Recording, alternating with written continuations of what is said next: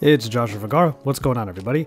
And this is the Hyundai NEXO, taking us on this road trip from basically San Diego to wine country up in Northern California. There are a ton of places along the way to enjoy, but what makes this trip all the better is the good company and the good ride. I was fortunate enough to be and have good company on this trip, riding shotgun and also co-piloting with the great Michael Fisher, also known as MrMobile. Quick thing to note, Hyundai did provide us this vehicle along with some of the expenses along the way, including hotel rooms and the fuel needed in order to make the trip. But with that said, I'm still providing my perspective in this mostly vlog style video on a vehicle that marks my first piece of car content on this channel. So Michael came all the way from the East Coast down to San Diego, where he started the journey. The first stop was Los Angeles, where I live, and where Hyundai wanted to give us some final information before we made the long trip. It was there that we learned a little bit more about this unique vehicle we would call our home on the road. Now here's the gist. Hydrogen in a large tank chemically reacts to oxygen that is brought in via the front intake, which is inside of the grille on the front. This energy is used to power the battery and thus the electric motor. Now that tank is huge, by the way, which is one way to mitigate what is called range anxiety. Whereas other cars might not go a huge distance based upon its fuel, the fuel cell inside of the NEXO can make it go for upwards of 380 miles. And all of that while limiting emissions and helping the environment. After all, the fuel cell chemical reaction has one simple byproduct: water. We had to keep one thing in mind though as we geared up for the first long leg of the trip. Because this is a new source of consumer fuel, hydrogen fueling stations are far less common than their gasoline counterparts. For now though, we decided to mark one of our first destinations, and that was the Queen Mary in Long Beach. We took a little bit of time to appreciate the car and its looks. As an SUV, there's plenty of room not just for Michael and myself, but for potential passengers in the back seat. Room in the trunk meant that we were able to haul quite a bit of luggage and belongings without worry. And then there's all the fancy tech.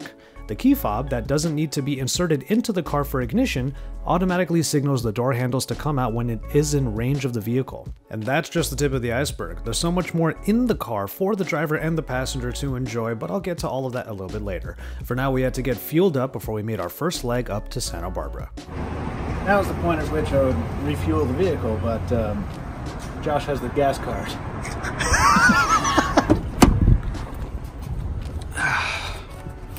Ta-da! It's my fault. It is disconcerting to be near this much pressure. All of that pressure fills up three 14-gallon tanks of hydrogen gas at 10,000 psi. Thankfully, the fueling process takes up to 5 minutes, so you know exactly how long you'll have to endure all of the sounds that happen during the procedure. Oh, it's cold. Of course it's cold. Thanks to physics.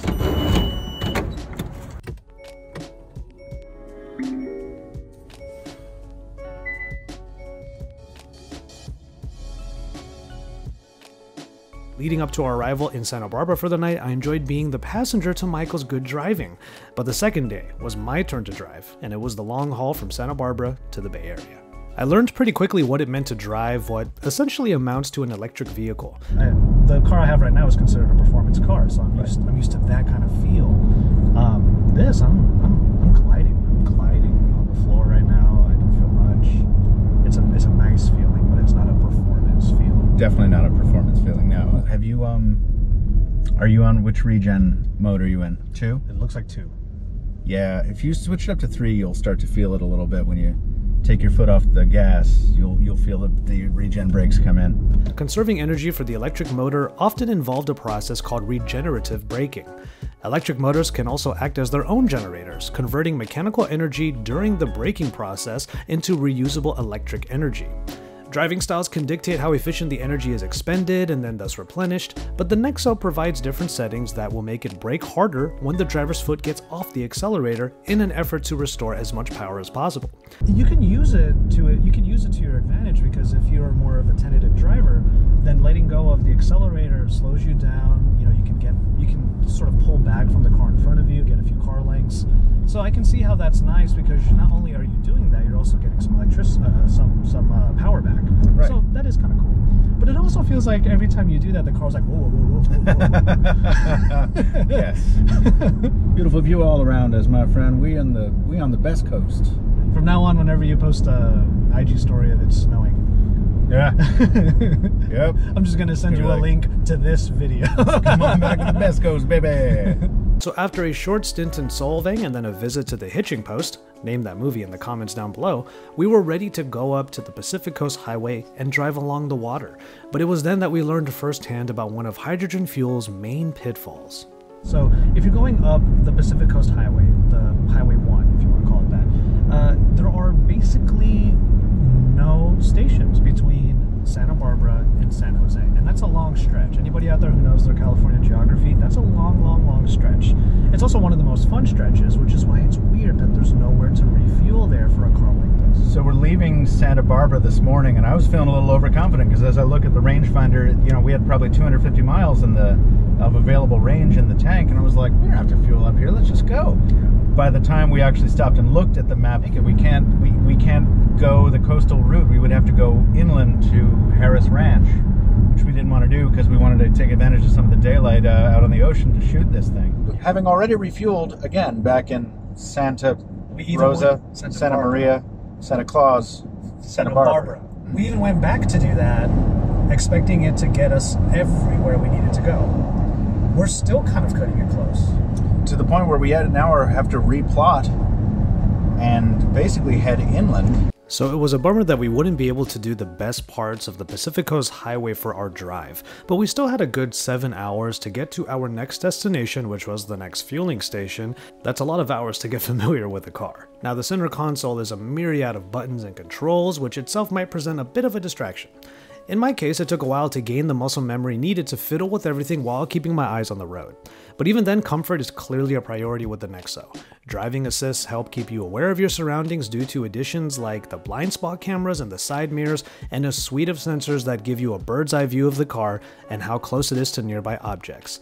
This in particular was really cool and something we always took advantage of. But comfort also meant in-cabin tech like seat warmers and coolers. You heard me right, seat coolers. How you feel? It's odd and I like it. Well, this is like walking in like snowy New York and being like, I gotta sit down. Yes, but you're in a snowsuit, so the moisture doesn't come through, but you're sitting on cold snow. Yeah, it's like that's exactly what it is. You're right. Sitting down on that or like a cold bench or something like that, it's interesting. It feels pretty good. And as far as infotainment was concerned, the built-in dash system was robust and feature-packed, with Hyundai's own nav providing info on our most important destinations, fueling stations of course, but for all other use, the center console was used mainly with Android Auto. We're out of the woods. We're out of the woods. We are out of the woods. What do we have left in the tank? 30 miles? 34? We had 34 miles left, yeah. So, a little tighter than I like to get. The light turned on, which means we were definitely like nearing our last legs. So if you're that kind of driver or that you're waiting for the light to turn on before you go to a fuel station to put gas in your car, that's pretty much what we did.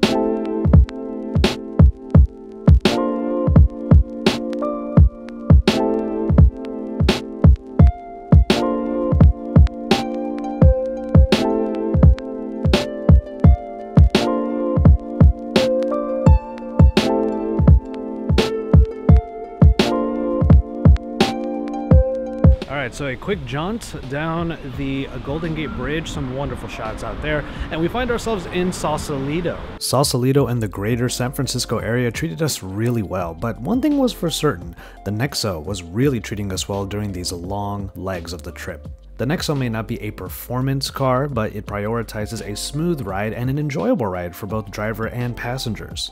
We haven't introduced Russell. We just have a stranger in the back seat. Oh, that's true. We just picked up this hobo on the side of the street. I am also here.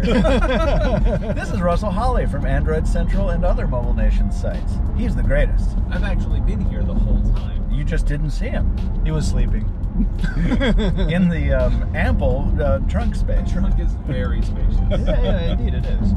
Thankfully, the next main destination was Sacramento, which was only about a couple of hours away from where we were to begin with, so it's an easy drive to get to Sacramento and plot out the rest of our journey, which was when we ran into our next big issue. But thankfully it had nothing to do with hydrogen fuel or even with the car itself, it was just us against the elements. Clearly, the trip up until now has been really eventful. It's been really awesome, and not just because it's given Michael and myself a chance to spend a lot of time together. And you couldn't ask for a better way to do that than on a road trip. Now, as you might be able to see right now, it is raining like crazy outside, but that also means that there's a storm brewing, not only here, but pretty much all throughout California. And in Tahoe, where we were supposed to end this journey, or at least that was one of our destinations, it is snowing now. And it's a little bit dangerous to do those roads with a two-wheel drive car without chains on the tires. We were literally told by people we know in those areas that it's probably not the safest thing to do. So those are considerations that you have to have for a car like this. Yes, there are going to be some issues finding hydrogen stations, but it also may or may not be equipped for every single type of terrain or weather situation. So Michael is checking right now where we might be able to go instead of up into the mountains, and we're probably going to end up staying around the San Francisco area where it's still raining, but it's not going to be quite as harrowing as if we went up to the mountains. I gotta say though, even if you do find yourself in weather conditions like this, you couldn't really ask for a better cabin experience. I mean, there's so many bells and whistles, and there's a real comfort in this car that just makes it easier to brave the elements, and that's exactly what we've been doing. We've already run outside when it's really raining out, and we've gotten drenched by the downpour, and I imagine that we would have some fun in the snow, but we are able to take refuge inside of the NEXO pretty well. So we decided to make the best of our last day with the NEXO by spending even more time in it, and we decided to stay in an area that is not only picturesque but also provides some great driving roads for us to enjoy the car, and that would be wine country. Driving through the winding roads of the vineyards was already a joy compared to the kind of trouble we think we would have gotten into if we tried to get through the deep snow up in Lake Tahoe during that winter storm. And of course, because we decided to stick around in Napa, Sonoma, we did indulge a little bit, and we toasted to the fact that despite some of the detours that we had to make, it has been such a successful trip so far.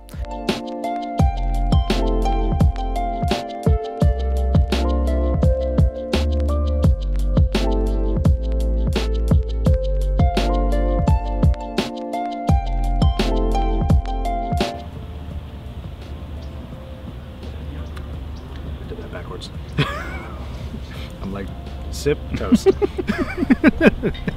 Finally, to appease the nerds in us, we did think of one final destination before we got back to Sacramento to drop the car off and bid it farewell. You can see behind me the highway, or the road going through all of these vineyards. Michael and I here have officially done the unsafest thing we've done this entire trip, and that's walk along this entire path with no protection from this high-speed highway to get to that. This is the location that was rendered as the background, the default background for Windows XP.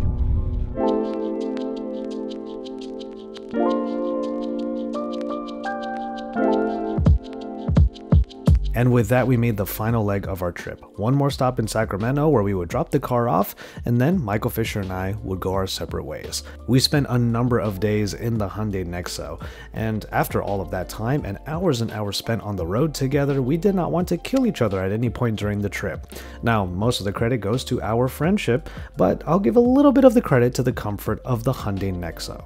But all of the things that make the Hyundai NEXO such a great place to sit in for hours on end are also things you can find on plenty of other vehicles that have the same size and the same price point. But what makes the NEXO a more premium version of an SUV is of course its alternative fuel, and that hydrogen tank does come with a few caveats.